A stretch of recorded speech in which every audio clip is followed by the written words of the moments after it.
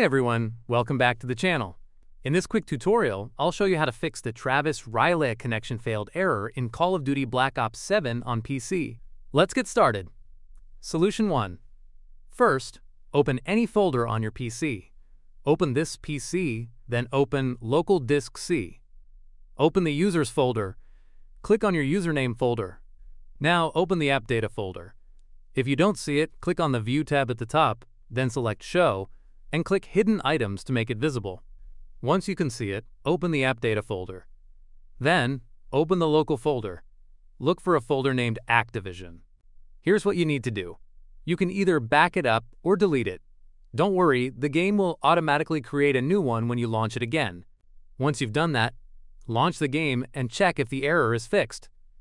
Solution 2. Open any folder on your PC.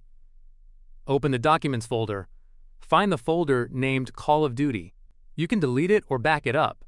Just like before, the game will recreate it when you launch it again. Now, launch Call of Duty Black Ops 7 again, and the Rilea connection error should be gone. If this tutorial helped you, don't forget to drop a like, subscribe, and let me know in the comments if this fixed the problem for you. Thanks for watching, and I'll see you in the next one.